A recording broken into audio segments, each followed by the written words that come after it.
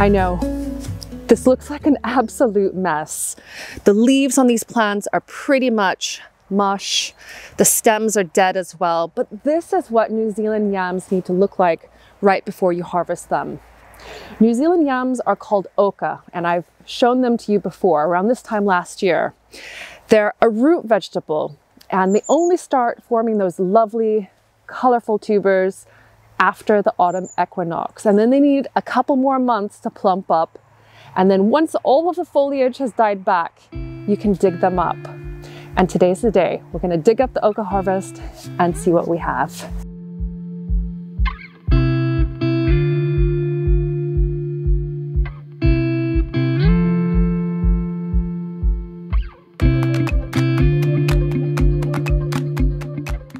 There were two more New Zealand yam plants in that bed, and I dug them both up, but I was a little bit disappointed at the yield. They just didn't do as well as last year, but that happens.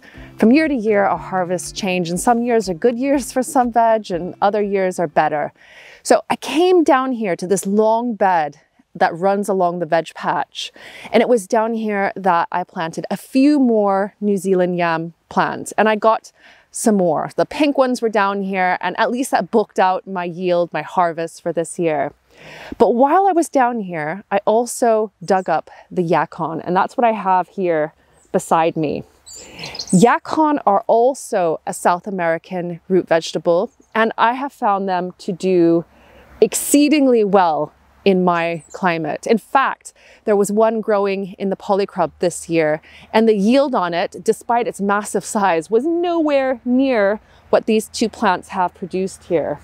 Now, this is a type of a root or tuber vegetable that you mainly eat raw, and we've had quite a few salads with these last year, and as you can see, there's plenty more to come.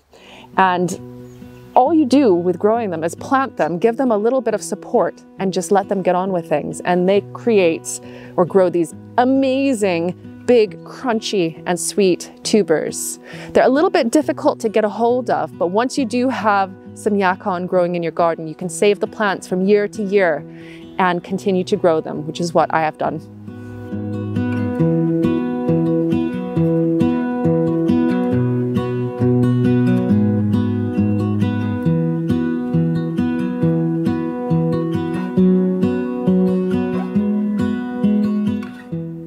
If you order Yacon to grow in your own garden, you won't be sent a tuber like this. Instead, you will be sent small plants. And that's because these tubers are just storage elements. So there's just energy in here for the plant.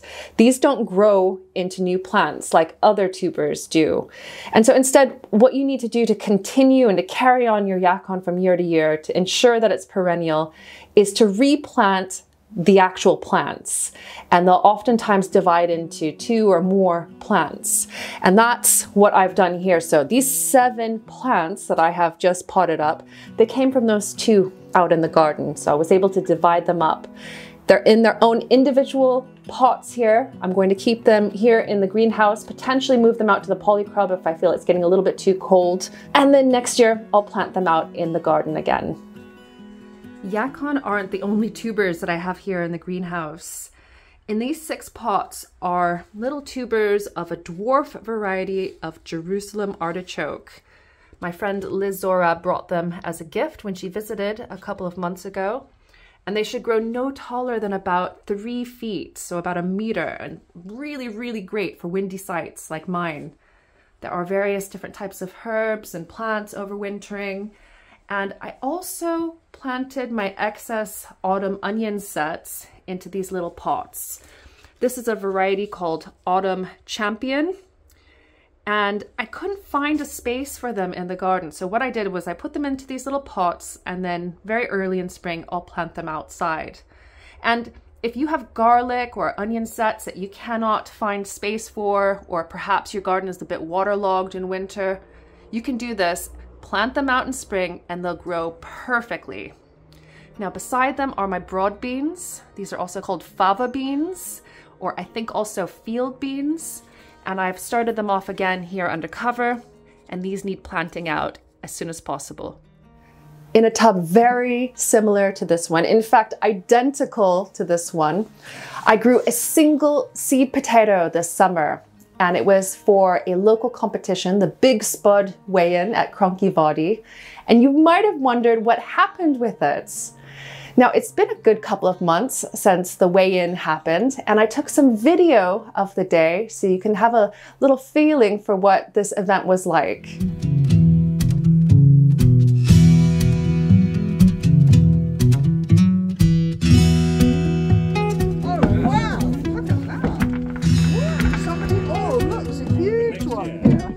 Is this the first time that you've been? It is absolutely the first time. So the excitement is intense. Can't wait to hear the results. And are you tempted to grow your own next year? Well, do you know what? I think all they have to do is to give us the seed and the whatever and the tub. We'll get on to do it. Yes.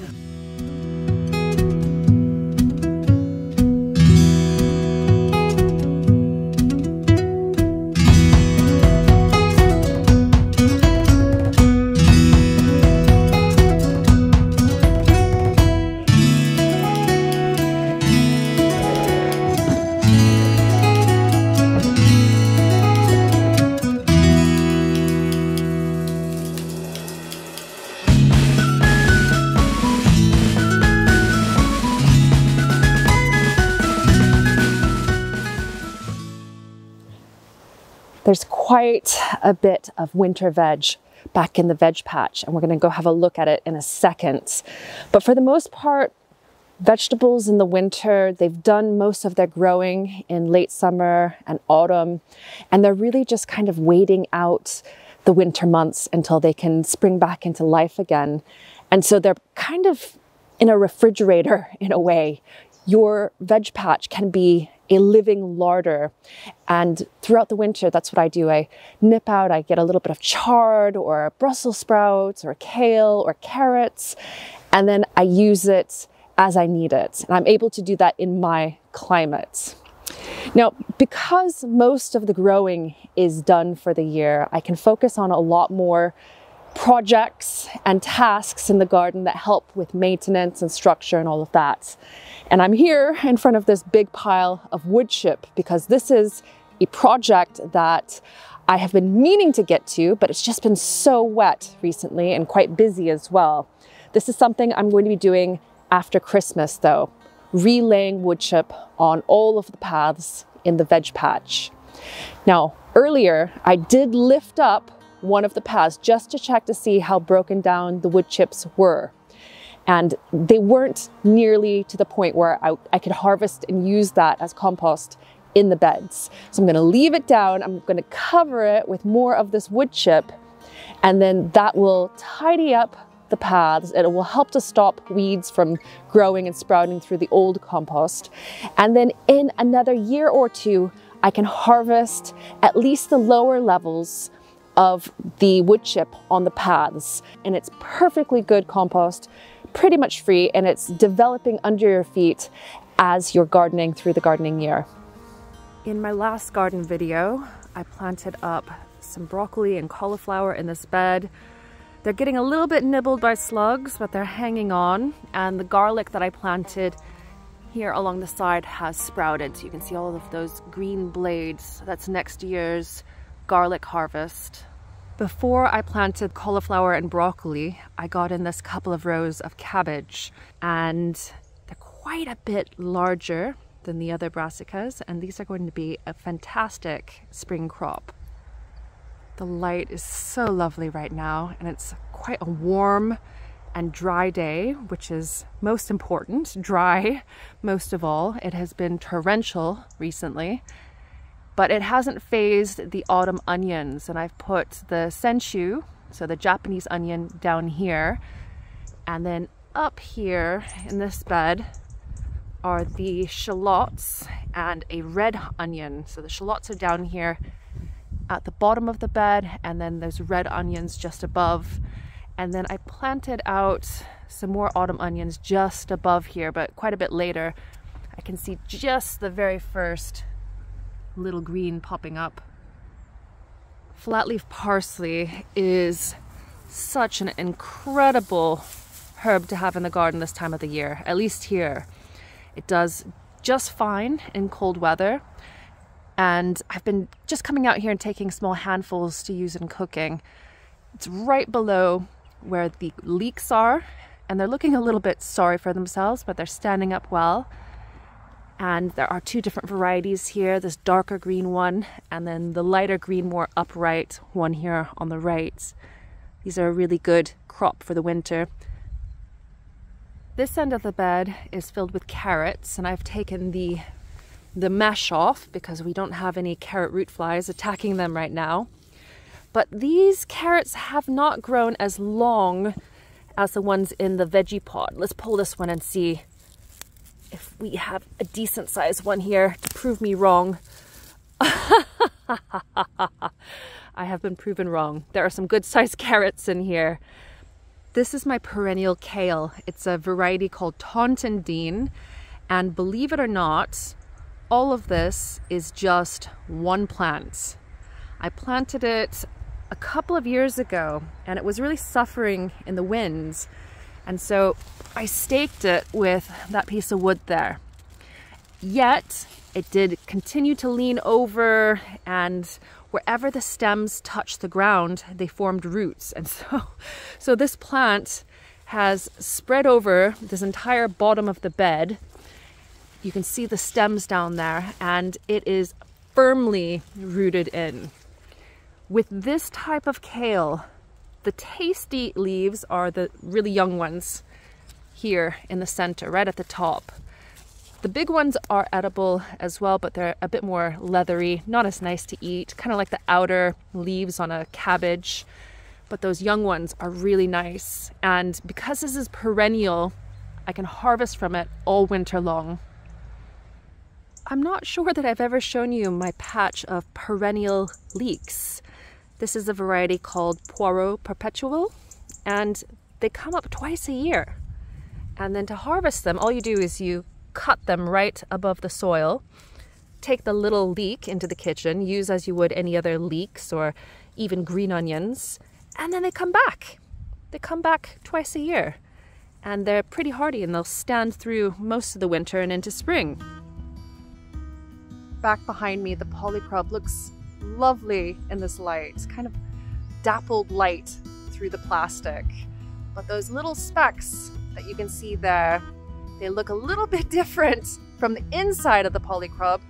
And it also means I've got another task for later on this month, another cleaning task to tackle.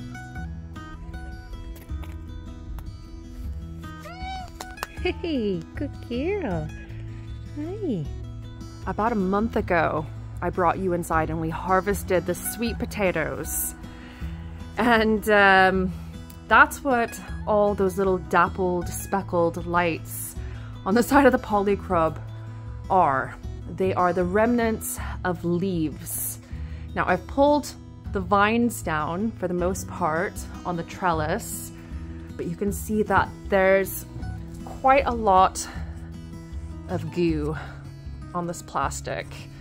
And so I think I'm gonna have to bring the pressure washer in here and just blast this plastic. In fact, I might just blast all of it in here and get it a little bit tidier for spring.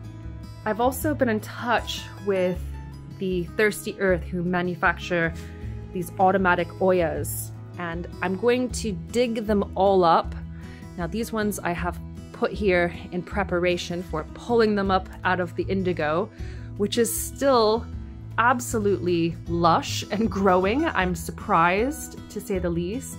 But once they do die back, I will pull all the rest of them out and overwinter them someplace where they can't freeze. Maggie, you always have to steal the show, don't you? Don't you?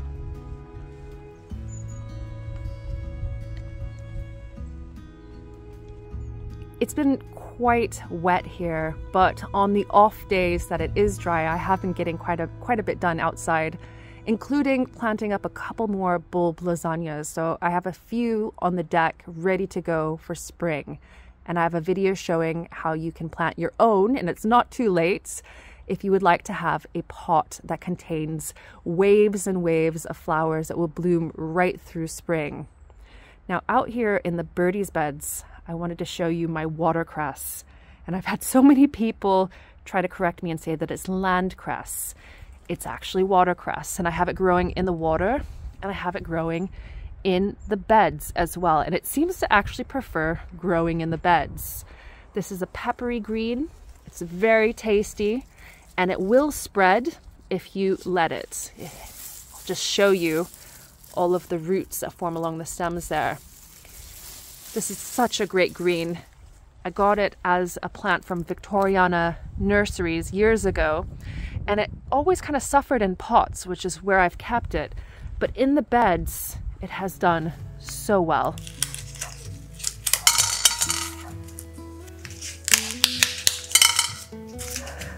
I think that if you grow a vegetable garden, you've got to have at least 2 loves. The first is the garden itself. You really do have to love gardening for it to work. Plants just don't take care of themselves. You can't just plant a garden and expect to have a really good yield. You have to care for it over weeks and months. And eventually when you do get a harvest, you need to love cooking vegetables as well. And I think that there are some couples out there that fortunately have one part of the partnership, loving the garden, and the other loving cooking. But I think many of us love them both. And now in winter, when there are fewer harvests coming out of the garden, I mean, that's all relative based on how you garden and what your climate is like. But now that we're in winter, and there are a bit fewer harvests, being inside and shelling beans that you've grown in the summertime and then using them to make really hearty meals, it really just is the pinnacle of what growing your own should be. I hope that you've enjoyed this video of the garden in December. And we're gonna be taking a little bit of a break over the next couple of weeks. Josh and I, we're gonna relax a bit. We're gonna celebrate with family and friends. And then I'm gonna be back in the garden before you know it, because there are things to plan, things to plant, and projects to get on with. And the start of the new year, despite it being cold and potentially miserable, is also the start of the gardening year for me. And there are a lot of things on my to-do list. So I will leave you with a message of Merry Christmas. Hope you have an amazing holiday season, no matter what you celebrate in December. And I will see you in the new year for another year of gardening and DIY content. I'll see you then.